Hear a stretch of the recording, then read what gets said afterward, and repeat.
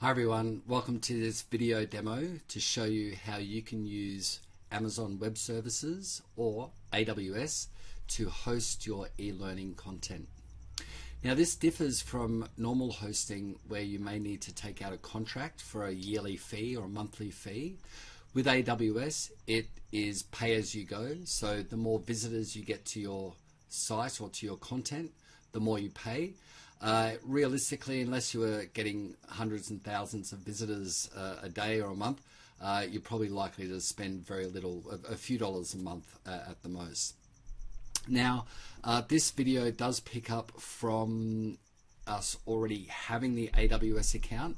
So if you do need to sign up for AWS, there are a number of videos available and there are some tutorials to show you. It's just like signing up for a normal web service.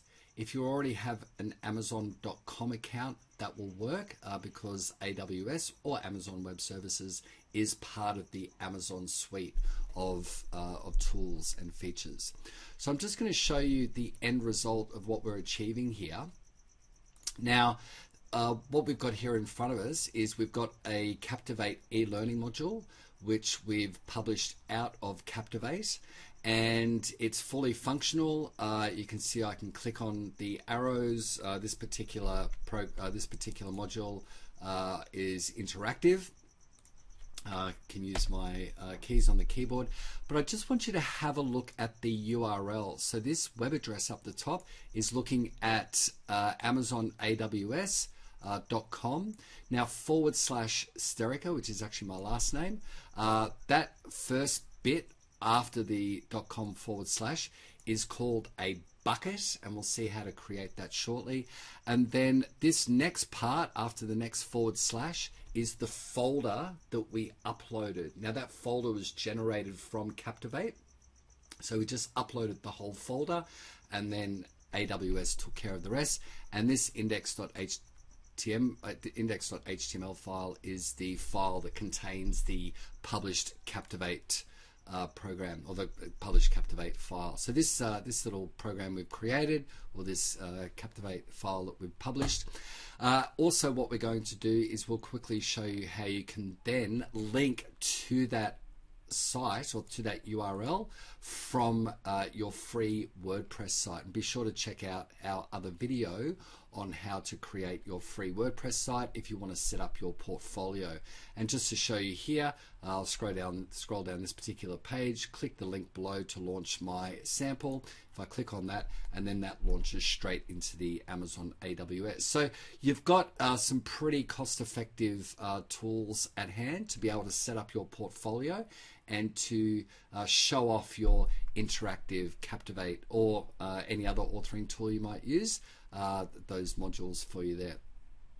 So as I said, what I'm going to do is I'm going to show you first of all how to set up the bucket, or where to go once you've signed up for AWS, and we'll just actually click over to there now. So I already have an AWS account, so once again, if you just follow some already existing tutorials on the internet or on the web, how to set up your AWS account, when you set it up, you'll log in and you'll arrive at this particular page in front of you. This page does change every 6 to 12 months. So this video being recorded in the first half of 2019, chances are if you're watching this a couple of years later, then this screen may have changed. But the main thing that we're looking for here, look, there's a lot in here. It's easy to get lost and a bit overwhelmed as to all of the services that is within the AWS suite of tools and applications. But the one that we're actually looking for is called S3, or cloud storage. A really quick way to get to that from the AWS homepage is to click in the little search field, just type in S3. Scalable storage in the cloud.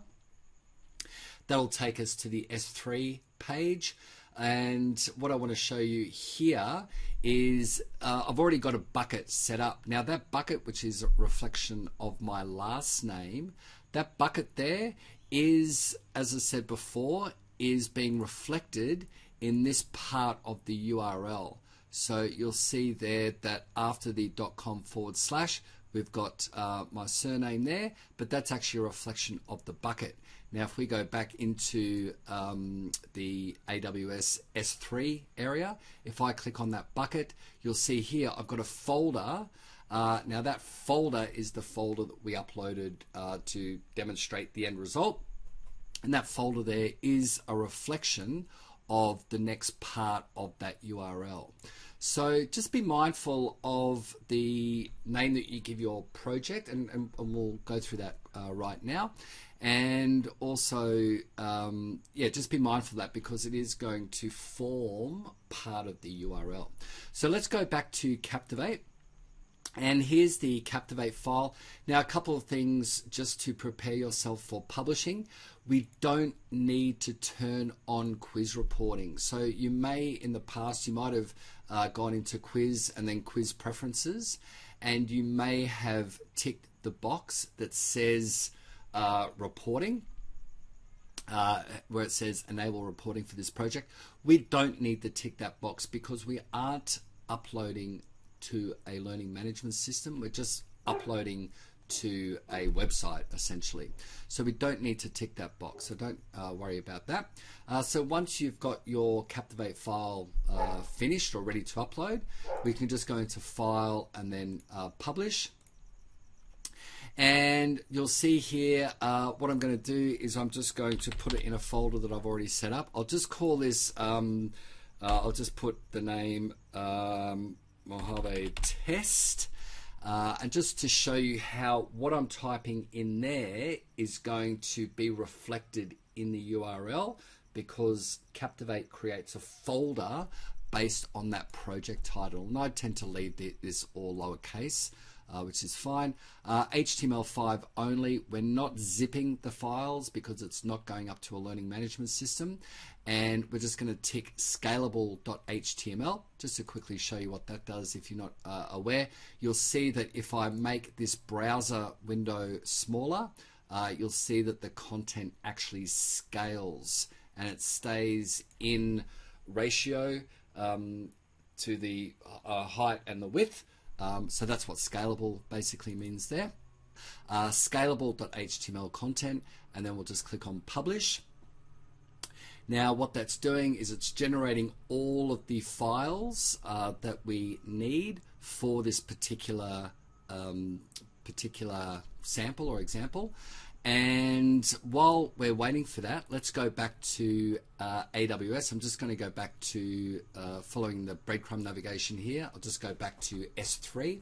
I'm going to create a bucket. Now this is a folder basically which contains all of our other folders or subfolders. So we're essentially creating a website.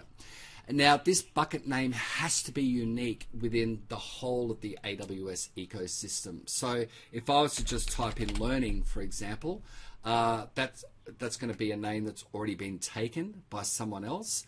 So it has to be unique.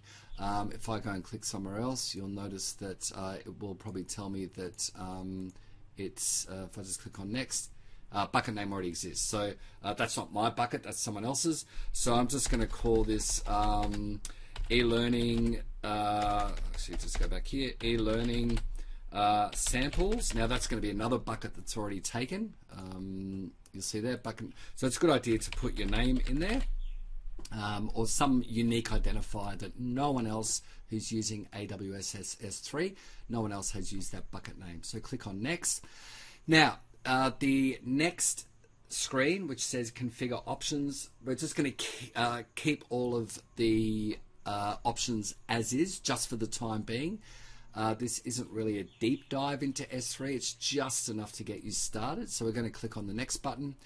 With these set permissions, what I find is I just untick all of these. I don't really know enough about Amazon S3 at the moment to know the deep dive of what each individual setting means, but what I've found in the past is that just by unticking those, what that allows us to do is to upload content that's going to be publicly visible, or our bucket becomes publicly visible, so people can view our content. So we're just creating the bucket at this stage. We'll click on create bucket, And after we've created the bucket here, what it will show you is under access, make sure it says objects can be public. So what we do now is we're going to go in and click on that bucket, which brings us into the upload screen or the management screen for that particular bucket. And the next thing we're going to do is click on the upload button, and that will bring up an upload screen. We can add individual files, or we can drag and drop complete folders, and this is where we're going to go back to look for the folder that we created from publishing our Captivate file. So I'll go back to the folder. Here's our Mojave test folder here that Captivate published. So I'm just going to drag that onto this screen like so. So when I let go, and you'll now notice that it's using that folder name. I'll just click on next. And the last thing that we want to do here is we do actually want to grant public read access to this object. Here's a little warning. Don't get too put off by the warning. It's just saying everyone in the world will have read access to this object. And that's pretty much what you want to have happen, because you want to show off your portfolio of work. So click on the next button here.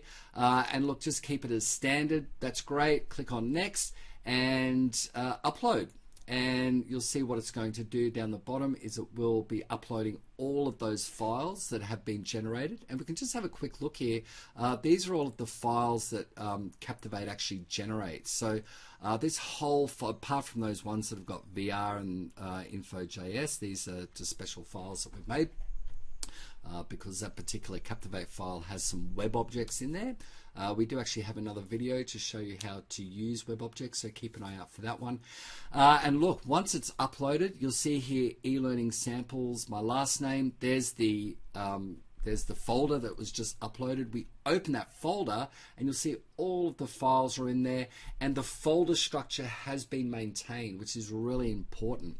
And the file that we want to launch our program or to launch our Captivate file is index.html. So if we click on that, and you'll see here it does give us the object URL. So this is the URL to our Captivate project that we just uploaded. So if we actually click on that, and you'll see here that part of the URL after the .com/ reflects the bucket name, and then the next part of the URL after that / reflects that folder that we clicked on. Now, last but not least, what I'm going to do, and this should all work as planned, and you'll see that that's working. So we've got a live interactive Captivate file live on the internet for pretty much everyone to access. And what I can do here is I can just copy that URL by right mouse clicking on it and choosing copy.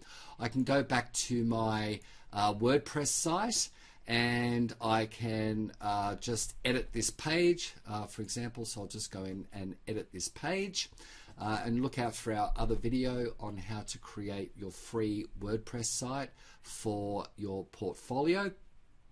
And then all I need to do here, and you can do this on any website. I'm just going to add a block at the top. It's just going to be paragraph, nothing too crazy. I've just pasted that URL. So there's the URL right there, and I'm just going to also click on the link button because I want to create a link. That's automatically picked up that it's a link. Now, one last thing, this is really important. We want that link to open up in a new tab. So I'm just editing that link. I'm going to link settings, click on open in new tab, and I need to press that button called apply. So that's really important.